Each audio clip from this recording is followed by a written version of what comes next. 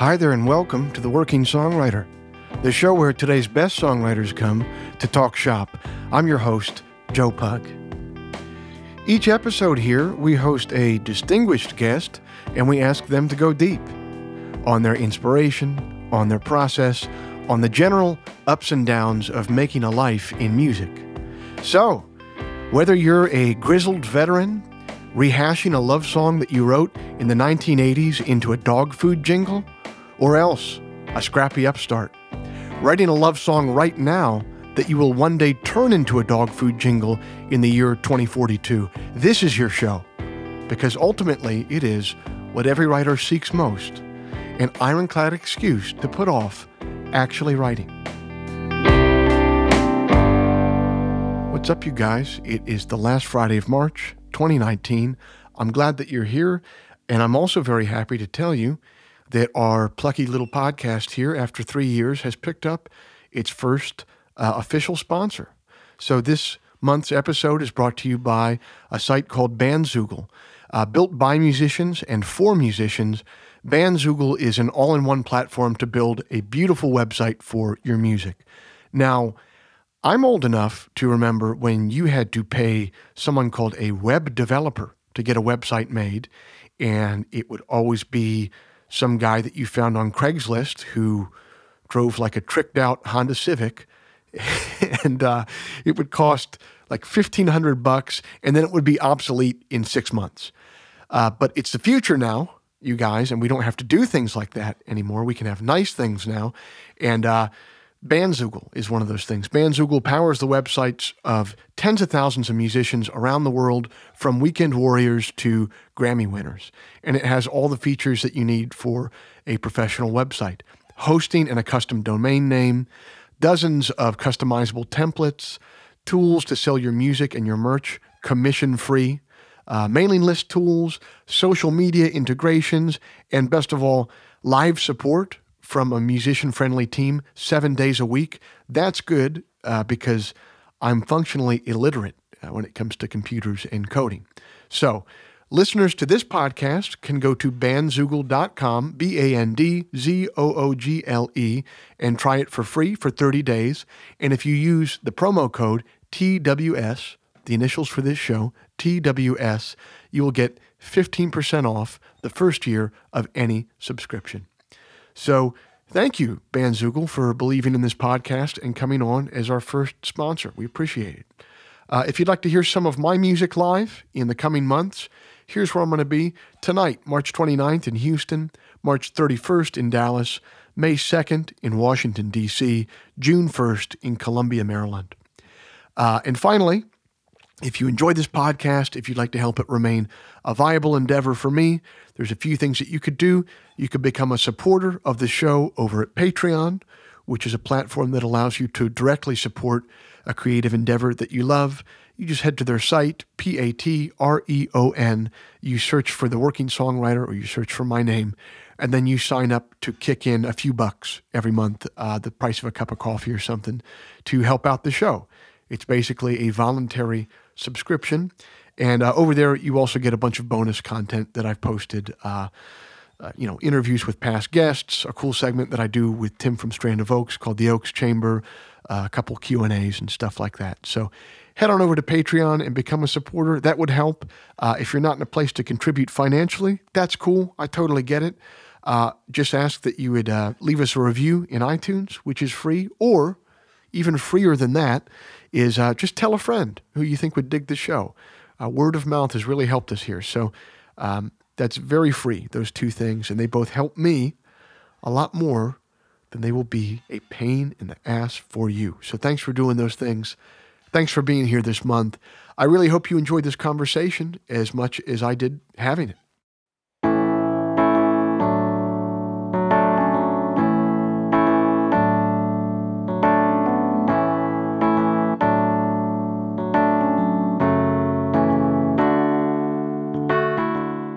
Our guest this month is the lead guitarist for My Morning Jacket and a songwriter in his own right, with 3 solo records to his name.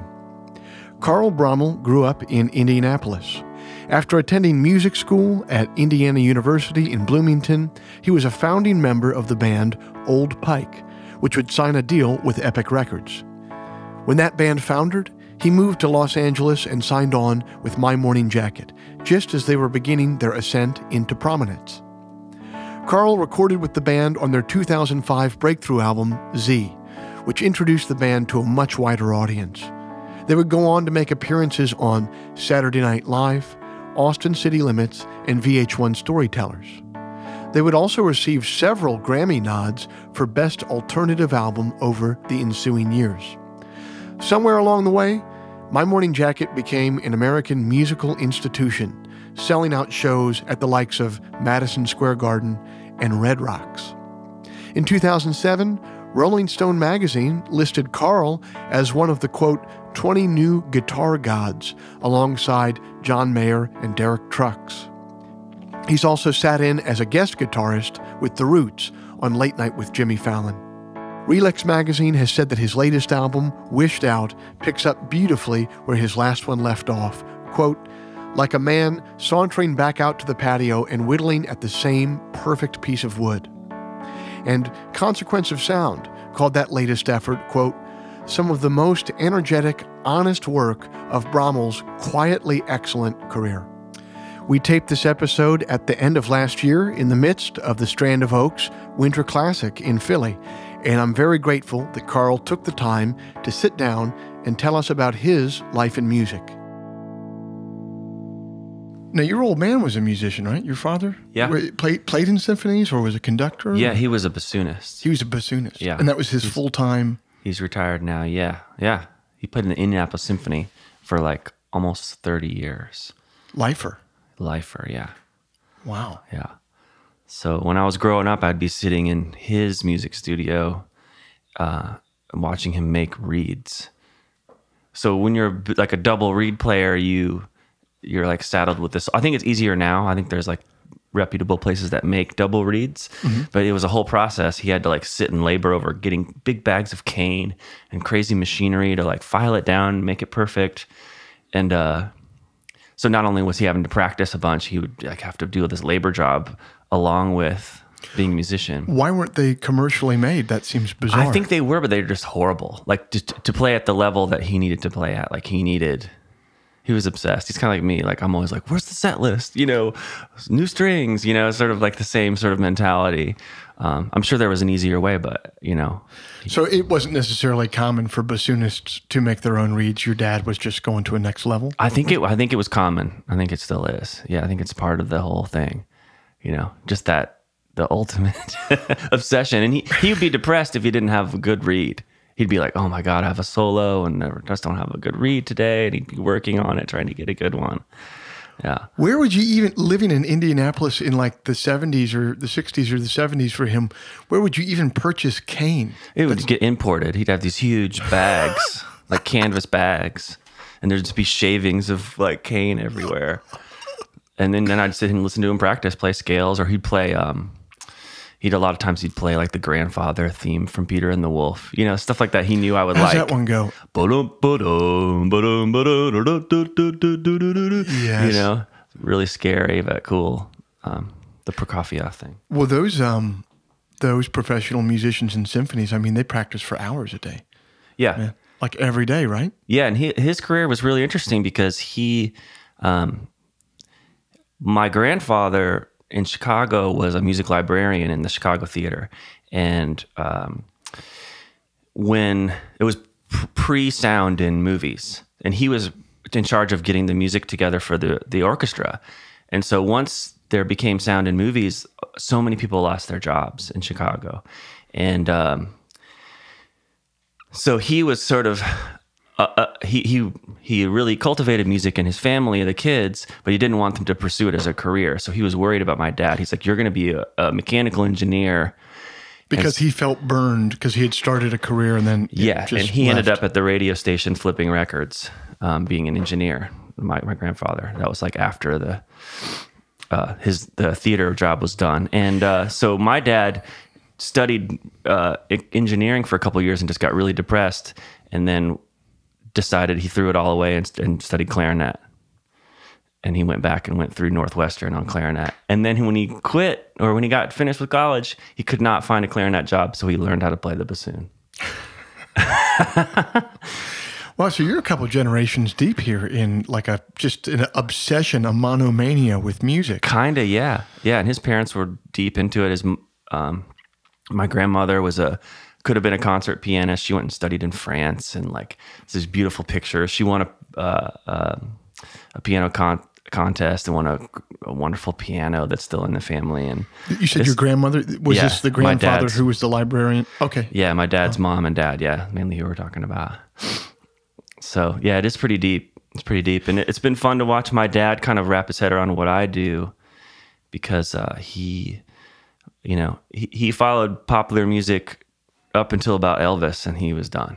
Oh. Absolutely done. He loves like Dave Brubeck and Nat King Cole and stuff like that, but like the rock and roll he just could not get behind. So he had to let go. It was cool because he was good with me. I'm like, Dad, I like the violin. It's fine, but I really, really want a guitar. So it's not just that he missed rock. He like actively disliked it. He's like, I don't get it. Yeah. I'm not into it.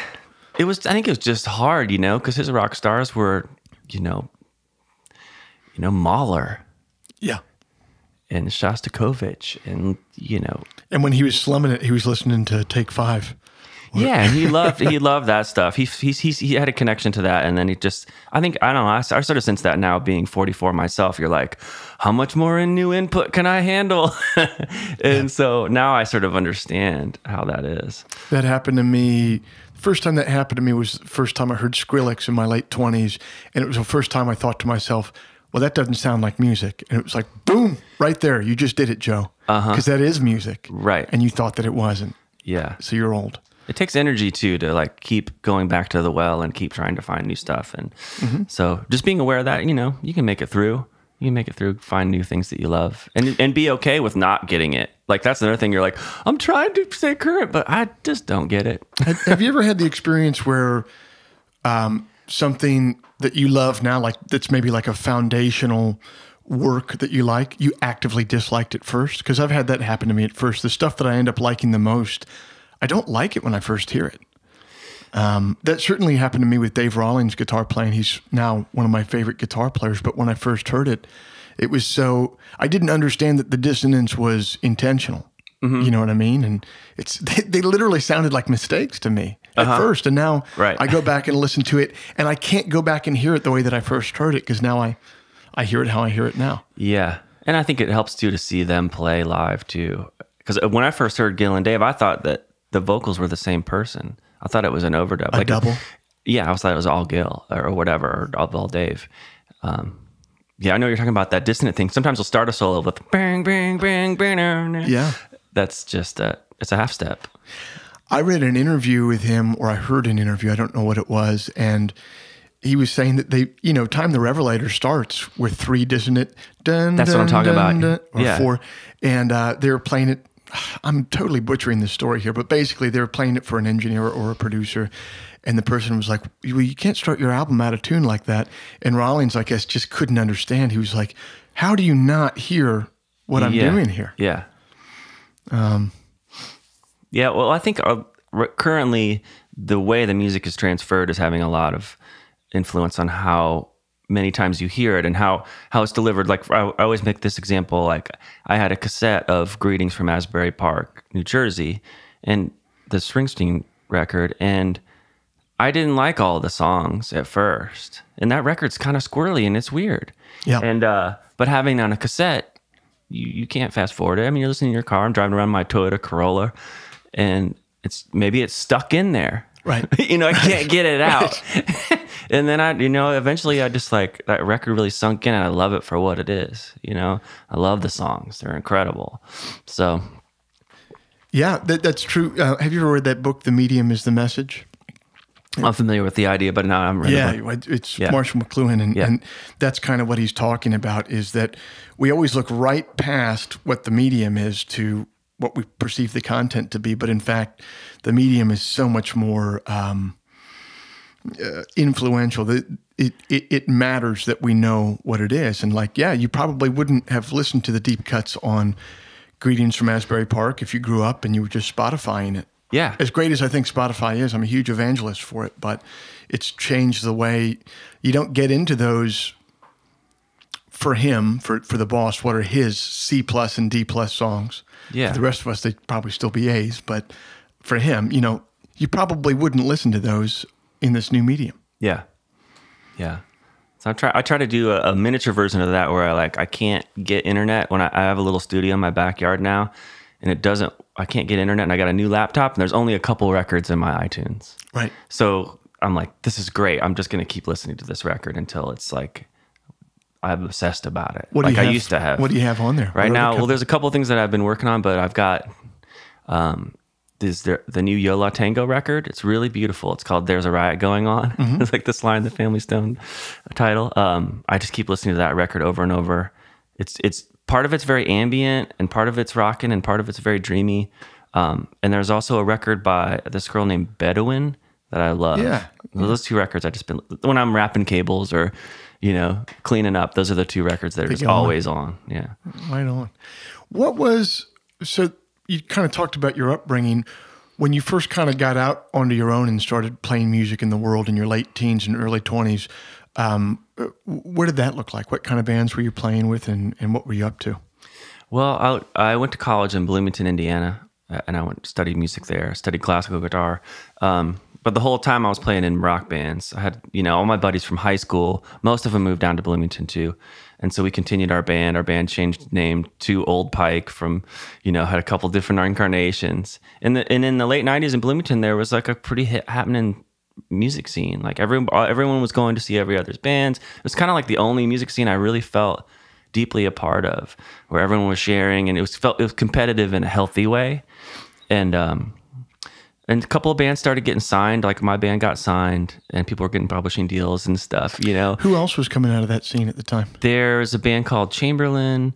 They're friends of mine from Indianapolis. A band called Mysteries of Life got signed to RCA.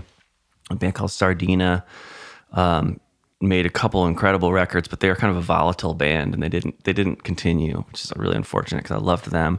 And another band called United States 3. And they're just a ton. There are like a dozen great bands, and everyone was playing together, and, you know. I wonder what that is that makes a scene bubble up like that, because that doesn't always happen. I mean, that sounds like you're lucky if you get to be a part of that once in your life. Yeah, exactly. Exactly. And thankfully, one of my friends, Jeb, like made an archive of everyone's records. It's called musicalfamilytree.org. Uh-huh. So it's all of the Bloomington bands, like all the stuff we released on cassette or whatever. He transferred it immediately, just collecting it all. So it's all exists. It's not all disappeared in like a box in your garage. So it's pretty cool. So Old Pike did its thing. We made a record. We did an EP, and then we made a record for Epic. And so you're signed by Epic. What was that process like? It's amazing to me that Epic was sending reps out to Bloomington, Indiana. They're based in like the Bay Area, right? No, they were in New York. It was Sony 550 Music, Epic, and you know all this. You can't keep track of who owns who anymore. But we would drive out to New York and like play one show and come home. Really? Yeah, we'd go to play Brownies or whatever, and try to get signed or whatever, and play South by Southwest.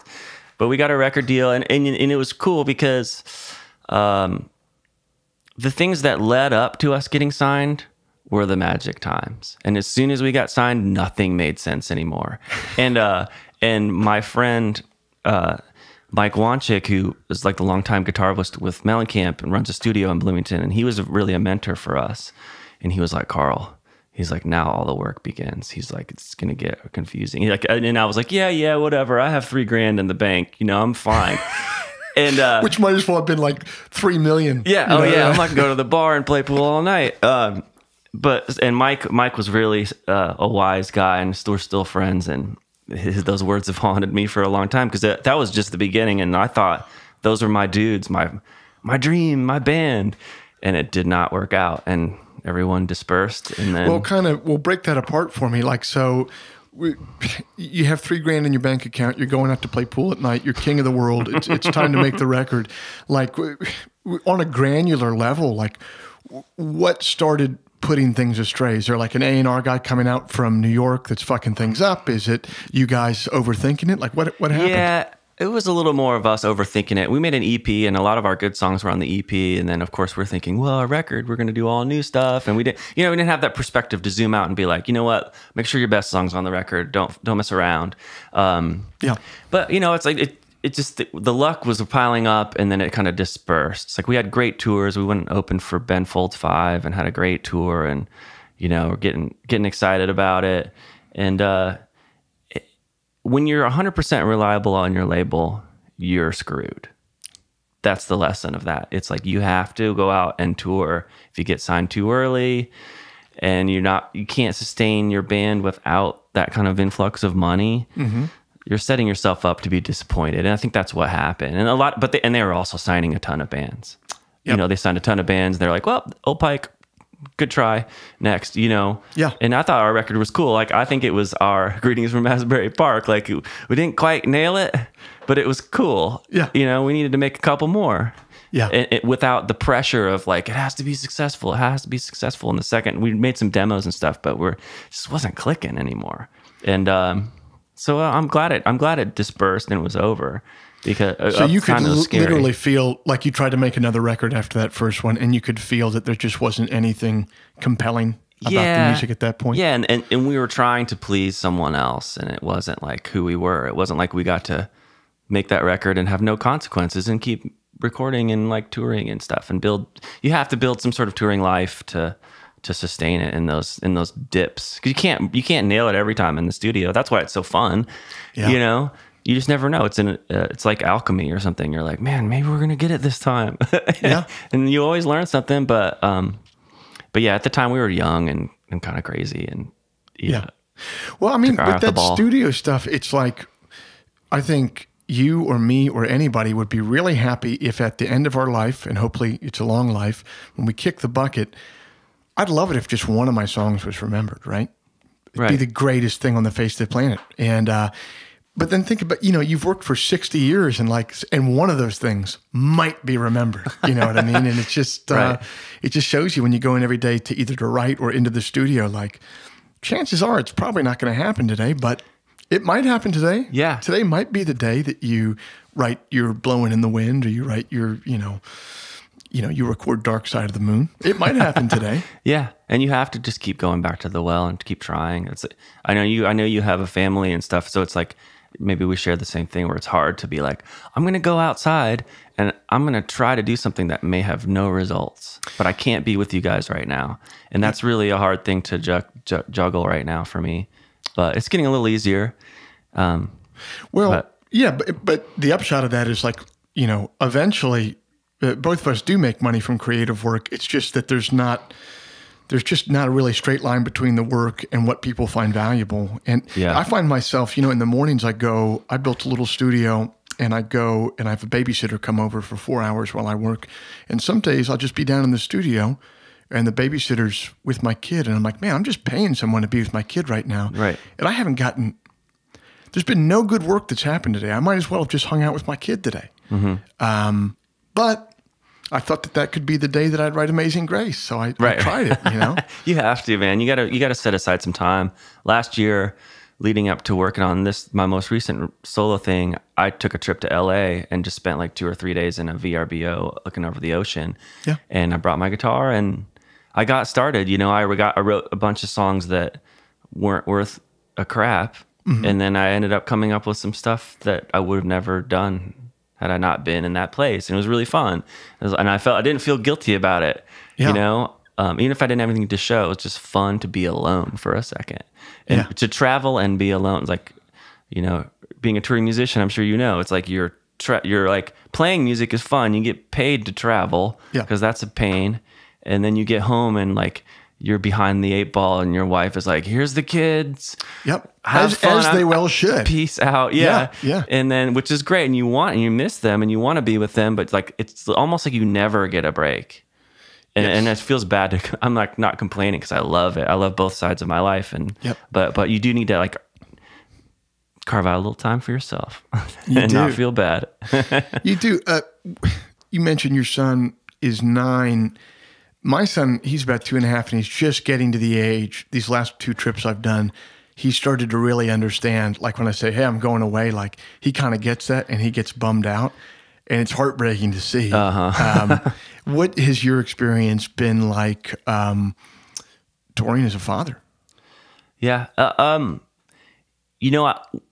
My thing that I tried to do with Basil, especially when he was really young, is I would not be emotional about it in front of him. And he I was a little worried. I'm like, oh man, I'm making a sociopath, because he was just like, later, Dad, But now it's getting a little more intense, where he's like, I'm going to miss you, Dad. How long are you going to be? When are you coming back? He has all those questions, but it's not really that tearful. But the cutest thing is I can tell how excited he is when I get home. Yeah. Where, he's just running his mouth and he's like, grabbing me by the hand, we're going downstairs, we're going to go play games or whatever. Yeah. And you're like, he missed me. He didn't say it, but I can just tell on his energy and his body language and stuff. So, yeah. Oh man, it's going to be such a bummer whenever he hits that teenage age where he doesn't care that you come back. All right. The door's locked and the music blaring. Yeah.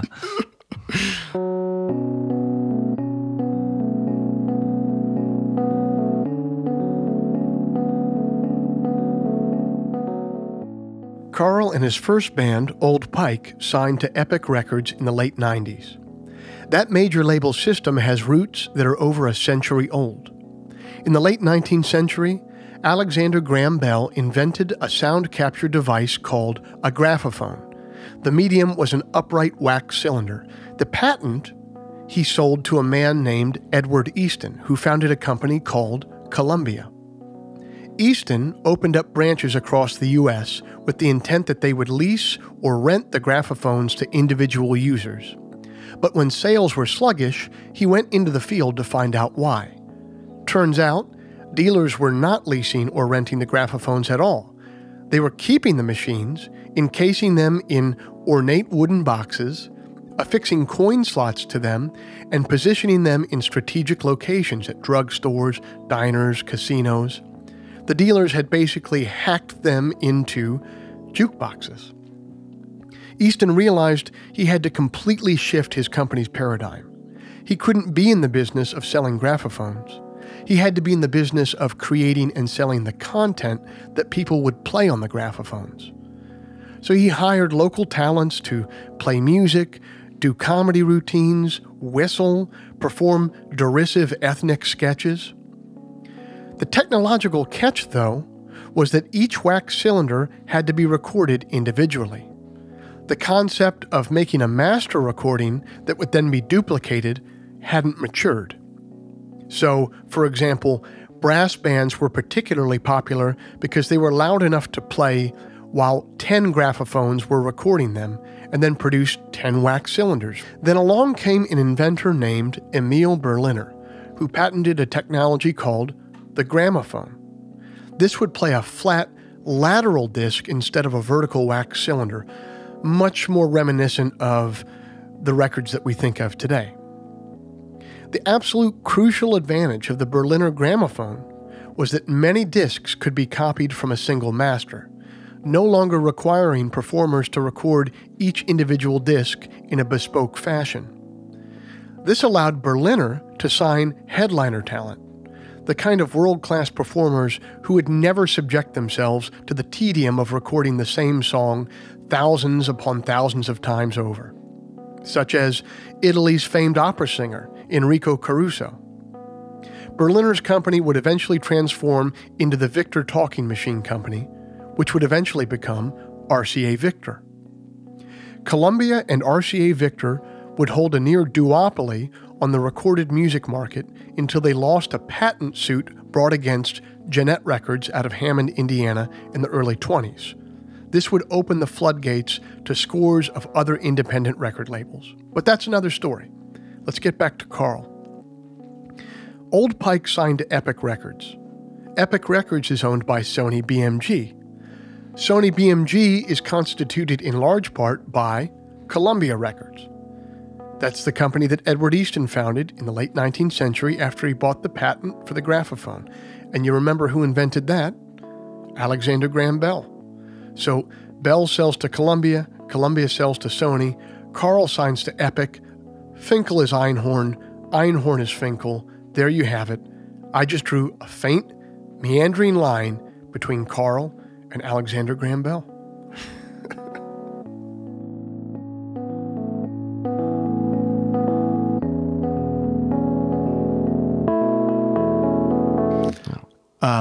Take me to the period between, so when Old Pike kind of dissolves, there's obviously a period between that and when you started playing with My Morning Jacket. Take me to that period. Was there ever a time when you thought to yourself, maybe this isn't working out. Maybe I'm going to go into electrical engineering. Maybe I'm going to, what did that period look like? I wanted to get into studio work, like recording studio work, because I took some classes at IU. So I knew how to work in a studio. I ended up never doing it.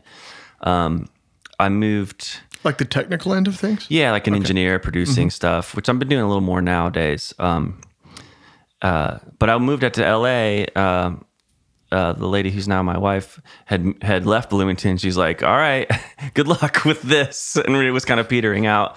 And so I finally followed her out there. And, I got work teching for a band for 8 months, and I saved a bunch of money, and then on the road, being on the crew of the band. And it was, what band was it? It was a band called Lifehouse. Yeah, so it was like the pop band, the rock band, because we had worked with their producer on the end of the Old Pike recording stuff, and I was like, reached out to John. I was like, hey, need an assistant in your studio. And he's like, I kind of don't, but they're looking for crew. And I'm like, I'll do it. Fuck, So you were a guitar tech for? I was a guitar tech. What was that like? And were you on a bus and all that? Yeah.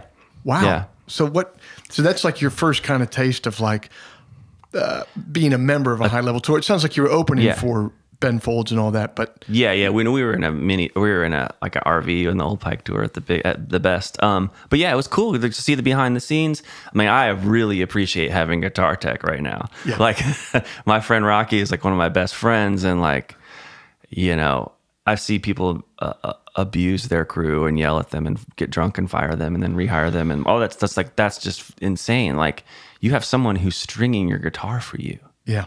That's insane. Like, that's the most luxurious thing in the world.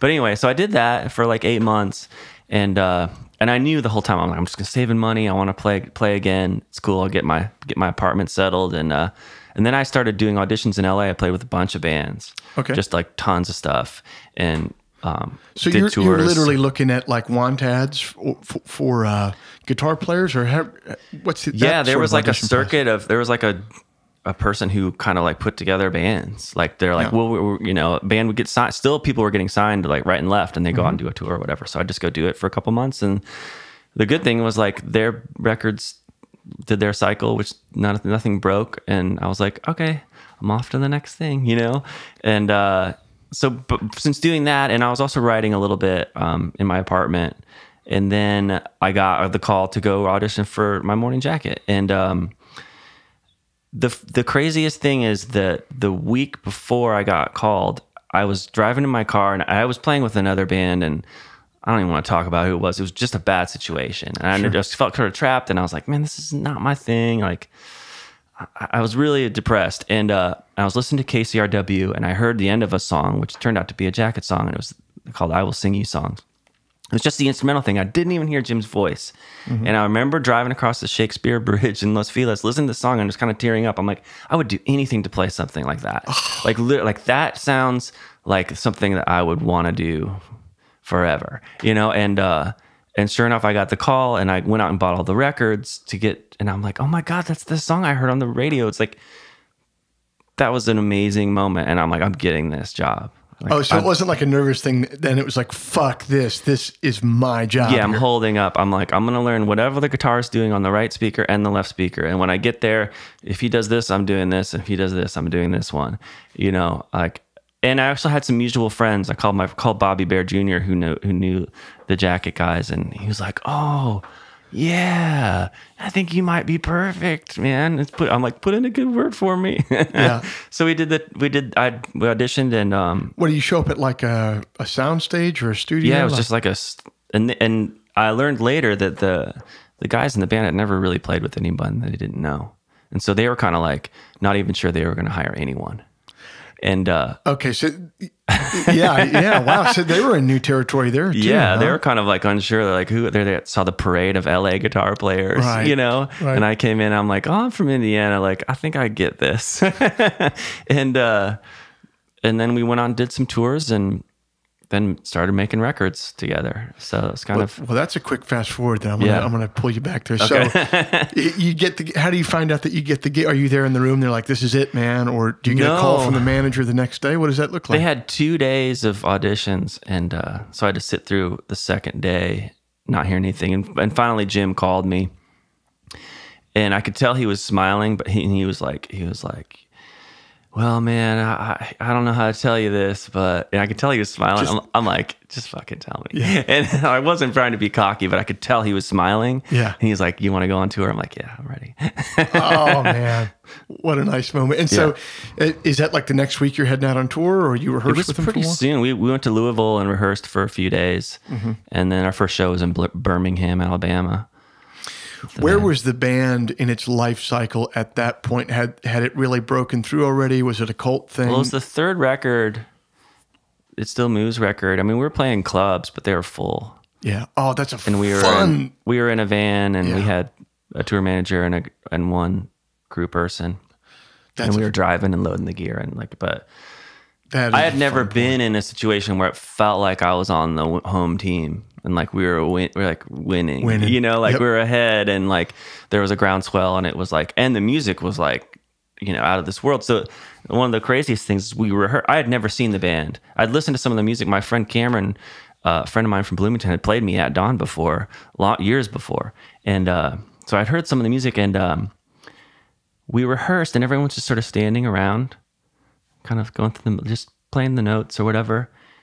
At the time, everyone had really long hair, and it was all kind of tied up in a ponytail. And Bo and I were the new guys to go. So Bo Coster joined at the same time. Oh, okay. And we got down to Birmingham, and the show starts, and everyone on stage starts going insane. Like, you know, Patrick's just like hitting as hard as he can, and Jim's screaming and jumping around, and Tom's, you know, just getting evil on the bass guitar. And I looked at Bo, and we were like, oh my God, what are we going to do now? And we just kind of jumped in. You know, it was like just trial by fire at that show. That was a special thing. I remember looking at Bo, and we were like, wow, what are they doing? Yeah. Wow. And that energy just hits you. Yeah. That's a really fun time. I did a tour once in like 2010. I supported like an 8-week tour for Justin Townes Earl, and he was kind of having a moment at that point.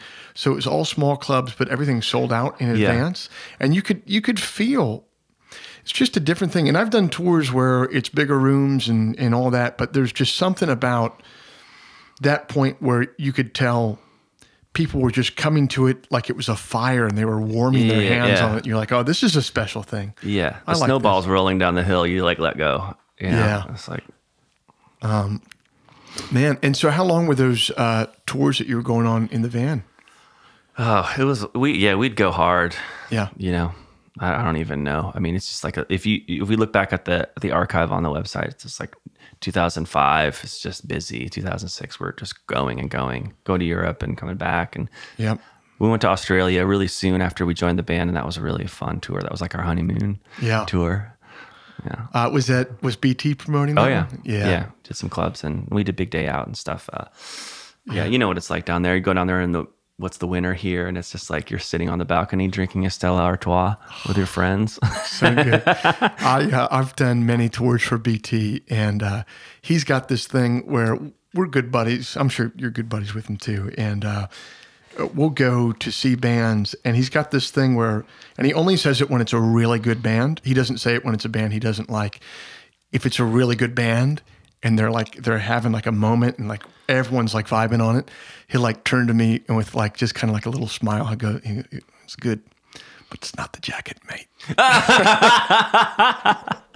So that's the level of esteem that he holds for. That's amazing. That's like a classic BT. It's not the jacket, mate. I miss him. He'll probably show up tonight. Yeah. He'll just pop out of magical warp zone, and he'll be at the club. Somehow he'll parachute in for sure. Now, with all this going on, you're with the band, you're down in Nashville.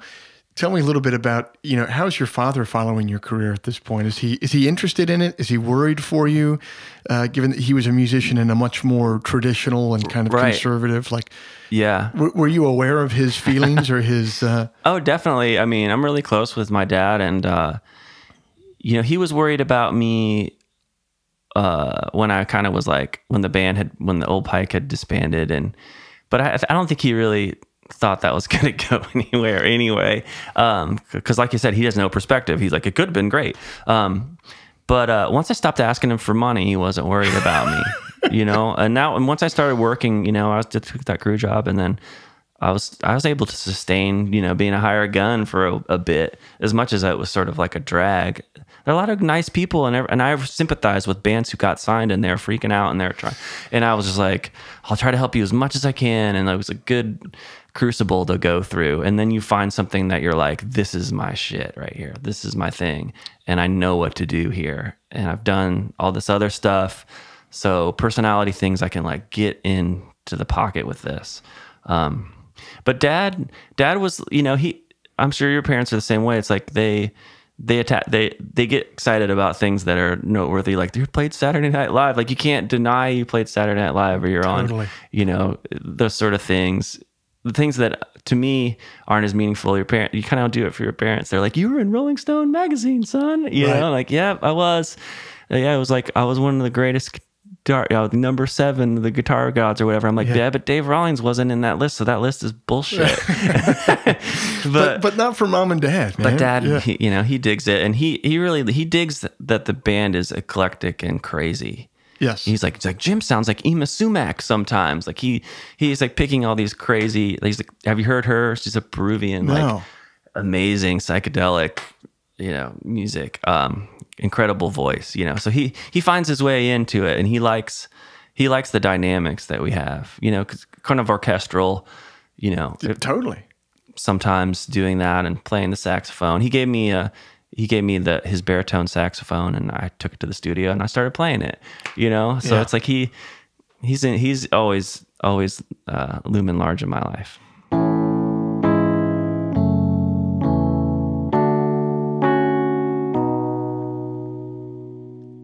This month's episode is also brought to you by Dead Oceans Records, and more specifically, the new album Eraserland by Strand of Oaks.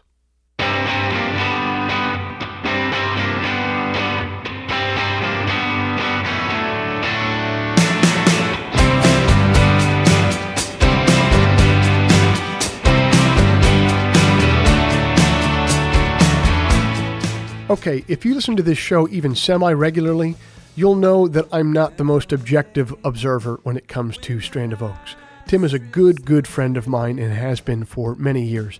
That being said, I think the music on this record speaks for itself, and I won't have to do anything to convince you that this is a special record by a special artist.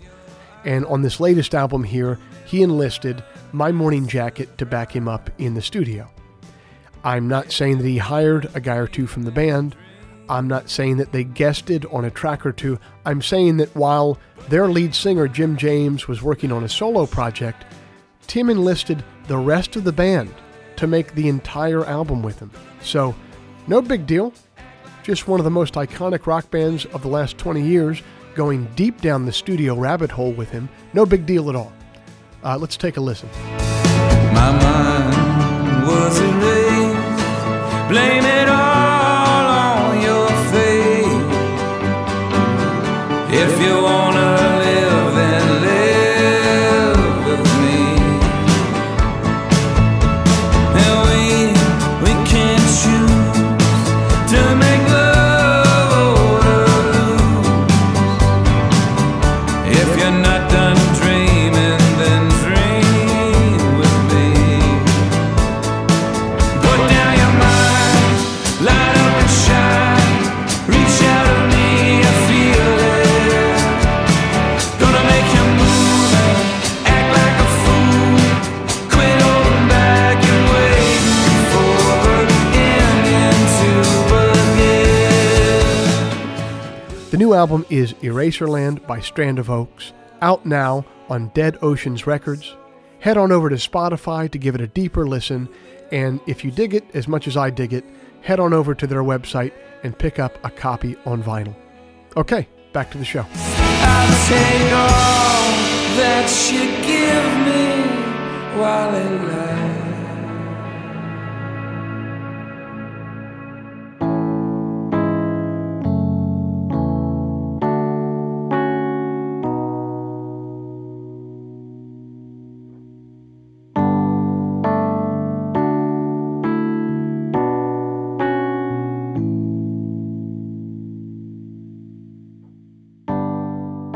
Listening back to this interview with Carl, I was struck by how often the theme of fatherhood reoccurred.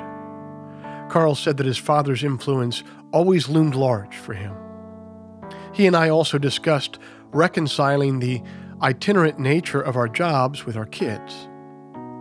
Those conversations reminded me of one of the most haunting poems about fatherhood I've ever read. It's by the West Virginian poet and wordsmith Steve Scafidi. It's entitled, Drinking Gift Whiskey.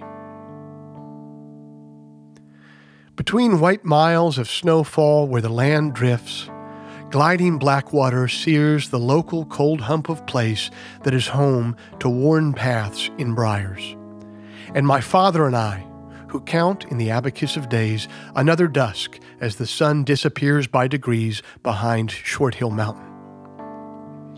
We are working through January's Arctic surprise to cross, on foot, the unfrozen waters of the brook, and step hand in hand as grown men in love from stone to stone, a bottle of mash, sloshing unopened as a gift for a neighbor in the wool pocket of the warm sweater he wears under his coat to hold in what is precious and unforgivably lost here. Taking one false step on a slick rock, he takes us both into the cold Virginia water he will die from in days. Alone, I am only writing now to say we almost made it to the Christmas farm, trees standing in snow like young scholars of the snow. We almost joined them, slowly plodding across the field. We almost made our way to the horse fence singing its barbed melodies in the holiday wind. We almost laughed our uncertain, though light way into a neighbor's coat room, fully drunk with journey's snowy work. Now I return every cold day to stand on the misshapen, forsworn stones, to feel the balance of who I am rock back and forth in the wood's wind, as bright, precarious birds make their familiar notes wing from oak to ash. And I swear to remember, this is the place of my beginning.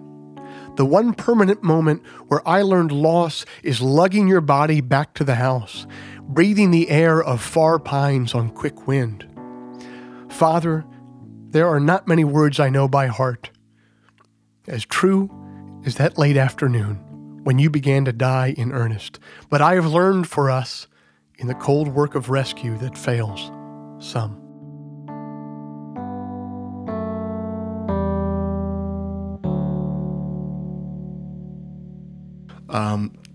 What have been,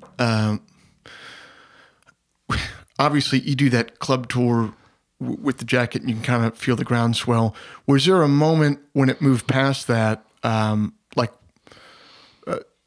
first became aware of you guys, I was living in Chicago, and when Z came out, WXRT played Off the Record they must have been playing it 15 times a day. It was crazy. I'd be driving to and from work, and I'd hear it on the way to work, on the way home from work. So that had to be a time where it just exploded and went to an even further level than the tours before. What did that feel like? I think Z, that record was so much fun to make. Like that might have been the most fun one because it was sort of so unspoiled and like I had no expectations. We're just like riding the wave at that point. Went to this beautiful studio in upstate New York to Allaire Studios and worked with John Leckie, who's a great producer. We loved him. Just loved hanging with him, and the songs felt great. And when that record came out, I think we were in a bus then, and we played some kind of what turned out to be important shows. Like we played at Bonnaroo, some late night shows there, and it started to, like the sound of the crowd before we went on stage scared the hell out of me. Like it was so loud. Like people you just know, the chanting lights for you go to come down, on? that Yeah. kind of thing. Like I never thought I was going to get to experience that. Oh, man. Like that's just so memorable. It was almost more memorable than the show. It's like the lights went down. I was like, oh my God, they want us to play now. Yeah, it's so cool. Like I'll never take that for granted. That was so yeah. And then we just kept going. And then, you know, now it's 14 years later. You know, I'm not trying to rush you to the end, but like from Z to now, you know, we've just been working and trying different things. We made a record in New York. We made a record in Louisville. And we made part of the waterfall in Louisville. We made most of it out in Marin County, which is awesome. It's been fun. We've tried to pick different locations to work. I'm a big believer in that geographically making, I've never made a record in the same town before. And I love having the memories be attached to like I made one in Lexington. My last one was in Lexington, Kentucky. I'd never go spend 3 weeks in Lexington, Kentucky, but we did for that. And it was great, cool. you know? Man, you were saying just the sound of the crowd and how memorable that was. My father was a musician basically till he had me when he was about 34. And they were a band around D.C. And once they had a gig at the arena there, and they were opening for Duran Duran when Duran Duran was at its height. And awesome. An opener hadn't been announced for the show. So when the lights came down for them to come on, they got the Duran Duran cheer. Right. And it's funny, like looking back on it now, he's told me that story many times just about that cheer right there. And he knew it wasn't for them. And it's still, it made a really big impression on it. Like he's never forgotten what that felt like. Yeah. You know? It just chills you. It's like, I think it's a human thing. It's like maybe being at the Coliseum or just something like, well, we're insane. I mean, not to get too metaphysical here, but there has to be some degree of like spiritual or mental concentration and energy from so many people concentrating on the same thing that just gives it such a profound sense of meaning, you know? Yeah. It's a ceremony in a way, I think. I mean, I'm not big on going to church or anything like that, but like for me to have communal activities and live music, especially now, is just so absolutely important to just be together. And, you know, even the thing we're doing this weekend is like the musicians were together, like sharing like a new thing. And then everyone who's there really wants to be there. Yeah. You know, it's just so special. I spent a lot of time touring where, in previous bands where no one cared. And like, so now even a small crowd that really cares is all that matters. Totally. You know? Yeah. Yeah, I've played in more shows where no one cared than when they do. So yeah, when they do turn on, it makes a big difference. And even when you're doing something, I've been at points with my own thing where I wasn't putting it together the way that I should. Like I didn't want to be there playing the songs that I was playing. I wasn't connecting to them. Yeah. And that's I don't think that you can put your creative life together in a way where you never experience that. I just think I was having this thought the other day, and let me see if I can communicate it to you here. I've had times where things are outwardly going really well in a career and things are going well, and I know that I'm creatively bankrupt on the inside, and it's just a matter of time before things slow down. And then I've had, on the opposite side of the coin, times when things haven't been going that well on the outside and professionally, but I can feel the creative thing coming. And you just know for a fact, you're like, the thing that I have right now is gold in its own way. Yeah. And people are going to respond to it and things are going to change for me. Can you feel that potentiality in your own creative life? Sometimes, yeah. And I have to do it. I get it from just learning. Like I just did this fall tour on my own and it was sort of the same thing. I was like, I think I know what I want to do next. And I wouldn't have known had I gone out and searched the world and played, you know, shows, good shows, bad shows, whatever. And for me, I think the hardest part is the repetition. And I think you start to go insane when I mean, I can't imagine, you usually tour by yourself. Yeah. You're like on stage by yourself all night. Yep. So you're like it's like looking in the mirror all night. Yeah. And you're trying to like play the songs that maybe you think they want to hear, and then those songs that you're feeling creatively inspired, you're like, how do you keep balancing that? Yeah. And just the repetition of it is crazy to be a singer. So I don't usually sing all night, and you're used to it. And that was another thing on the fall tour. I was like, man, singing all night is hard emotionally. Yeah. I find that I have this thing. I had to start a meditation practice because I got into this thing where I had a moment of clarity before a show. Let's say this is about 5 years ago where I'm playing solo. And I was like, there's a couple hundred people out there waiting for me. They know all, it's a small crowd, but they all know the words to the songs, and they've gone out of their way to come see the show, and they've paid money, and they really want to hear these songs. Uh-huh.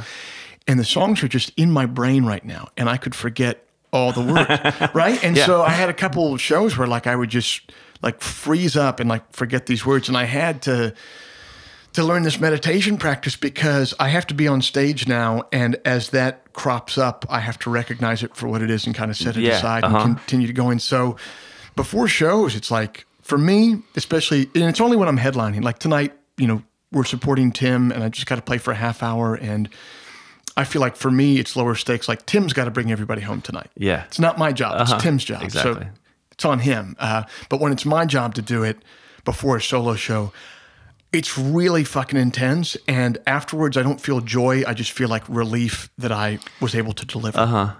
And I can enjoy myself for the rest of the night. And then when I wake up the next morning and know that I have a show to do that night, I'm really tense. Right. You're I have to go through this whole book of lyrics. Yeah. They're all in there, They're in there. They're latent. Yeah. They're all in there. I was that's the thing. Sometimes we'll play 3 nights in a row and not repeat any songs. So we're playing 60 or 70 songs. I'm where are all the songs? Yeah. Well, they're not mine in a way. They're not ours. They're just sort of floating around there, If you have that kind of approach to it, you just catch it and toss it out there. I don't know. I mean, I am kind of obsessive about preparation and rehearsal. Mm-hmm. I've been trying to we're doing these shows and I'm I know I'm going to memorize the lyrics to this song instead of just having them on a piece of paper. Yeah. And sort of challenge yourself that way. Yeah, I probably practice too much. Stupid things that I just know I'll be fine. I'll know it, but I'm I need to review that and make sure I know how many times that happens or whatever. Well, I think you can find a happy medium between being completely unprepared on the one hand and carving your own double reeds from Kane on the other hand. Exactly. Exactly. And usually I wouldn't have any drink at all before a show. And then on my solo tour, I'm I'm having a glass of wine. It'll be fine. Yeah, totally. So I got to relax just a little bit. Man, I did the thing. I used to drink heavily before shows because I was nervous. And then a couple of years ago, I was cool, well, I'm going to continue to drink heavily because I'm an Irish bastard. But I stopped doing it before shows, and I was really... It was bad for a couple weeks, and now I can't imagine times when I'm I used to drink 6 beers and get on stage. What? Yeah. I couldn't do that now, man. Not even close. And the thing is, if you listen to the tapes too, you thought the show was so emotionally releasing, and you listen. Well, that was the thing for me. I was listening to the Jacket board recordings, and I was I thought that show was really good, but it really wasn't. Mm-hmm. And so now I know when we get off stage if it was a good show or not. Yeah. Yeah, I mean, some people are good at the intoxication thing on stage, but I think it's a rare thing. I think in general, it takes a lot. It takes a lot of concentration to put on a good show. A lot. It takes all of my concentration to do it. And if something goes wrong, can you recover from it? And that's just it. Yeah. They say that apparently golf is a super mental game, and I've heard some sports psychologists talk about the reason Tiger Woods was so good at his peak is his ability to basically not mentally punish himself after a mistake. It was mistake, move on. And yeah, that's your meditation practice right there. Yeah, yeah. I'm a pretty big believer in meditation in general, not any specific vein or type, because I don't think anyone can claim any sort of exclusivity. That's been frustrating as I've explored it myself. Yeah. But I think it does not hurt you. That's what I'll say. That's the only thing I like to say about it. Because a lot of people are claiming all these great benefits and blah, blah, blah. Unless you're mentally ill, it will not hurt you. Well, no, I think I'm sure even if you were mentally ill, because what I didn't understand about it before I did it is I thought it was a spiritual practice, and I suppose that it can be if you want it to be, but I didn't realize what a nuts and bolts, basically mental train. It's like a jog for your mind. Yeah. It's a physical thing that you do with your mind almost.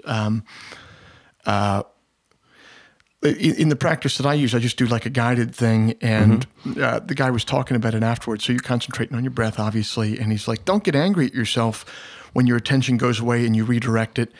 That's the whole point of it, is learning to redirect the attention. Because then when you're on stage and you fuck up, I now have the muscle built where I can redirect my attention back to Carl playing his solo, and I know that I just fucked up the rhythm there, but I can get back to it. You know what I mean? And right. Punish myself. Yeah, it's good. And you teach your kids too. It's like, oh, I can't. Do you do that with your son? well, I've done it a couple times. He tolerates it. It's really kind of fun. I'm like, I don't know what I just think that, because he's, I think kids now are more anxious than they used to be. He's a really kind of mentally advanced kid, and I think he has some anxiety, and like, I think maybe will help him. I don't know. Oh, I'm sure it will, man. Just a little quiet time away from a screen, and I tried to take hikes and stuff with him. Like, here's a camera. Let's go to the park. Yeah. And take pictures and stuff, just to go get out and like get that, like exercise and meditation, all that stuff. It's so expensive. It's so important when you're on tour and you're older and being in nature. And being in nature. I mean, have you heard of this thing in Japan now where doctors will literally write you a note to give to work, and it tells your work basically like, this person needs to go to walk in the woods today for 2 hours. That's awesome. Yeah, and just being around. I think just literally looking at, when you walk into a forest, there's something. It's almost like a bath for your mind, because you're just looking at you're taking in all the different patterns, and you don't even know that you're doing it, and it just it's like a nice white noise for the mind in a way. Yeah, I treasure that stuff. When we were in Marin County working on the waterfall, I got a pass, so I'd go to Muir Woods whenever I wanted. And so if I'd wake up early and everybody was like, let's start at 2:00, I'd be at Muir Woods at 10 a.m. Taking a hike and just soaking that in. It was great. I wish I lived in California sometimes, but oh yeah, but I love where I'm at. Yeah, there's another study I heard of where what they're doing now with some kindergartners is, I think this is in Germany, they take the kids into the woods, and then the responsible adults, they walk where they can't see the kids, but they're within earshot to see if something terrible happens. And then the kids just free play in the woods with no direct supervision, and all their test scores went through the freaking roof afterwards, man. Right. Yeah. We're tapping into it's free. There's no medication involved. No. That's great. Yeah. There's a naturalist thing at Basil School where they go off, and there's a point where they're like, you go by yourself over there. And actually, I was playing tennis with my wife the other day, and I'm like, Basil, come down. He grabbed a book, and he just sat underneath a pine tree and read a book for like an hour. Oh, man. And he was totally happy. And he was like, I'm rolling down the hill. Like, great. God, that's a parent's dream right there. My God. Sometimes he'll be the ball boy, but he's mainly just reading a book. And I'm like, all right, we're doing something right, I think. Sounds so we'll like keep it up. Yeah. We'll keep it up. Well, dude, thanks for taking the time to do it. This weekend's just been a blast. Yeah, absolutely, man. It's good to see you again. And I feel like third time's the charm. This is like our third interaction in the world. It is. We met been kind of intense 8 years and awesome. ago at the Bluebird in Nashville, and then I saw you at Newport a couple years ago. Like you did the Pickens party, the Jane Pickens thing with like Eric and yes. Yeah. Eric from the Fruit Bats, which I think, Eric, you listen to this show, I think. What's up, man? Hi, buddy. We got to get you on this thing sometime. Yeah, that was a really fun party. That was cool. All right. Thanks, Carl. Carl. Look forward to seeing you soon. Thanks, bud. Peace. Yep.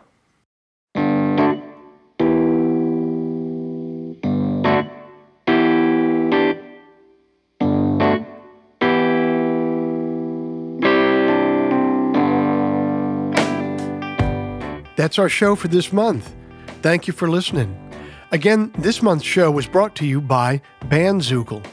Built by musicians and for musicians, Bandzoogle is an all-in-one platform to build a beautiful website for your music. Use promo code TWS to get 15% off the first year of any subscription. Carl Broeml's latest album is Wished Out, available anywhere digital music is sold or streamed. You can find out more about Steve Scaffidi's poetry at stevescaffidi.net. Today's episode was engineered and mixed by Matt Schuessler. If before we meet again, you sit down to write, please remember, an expensive drug habit is not a song, a compelling Instagram account is not a song, and most importantly, reverb is not a song. So let all that take care of itself. And for you, just keep your eye on the song.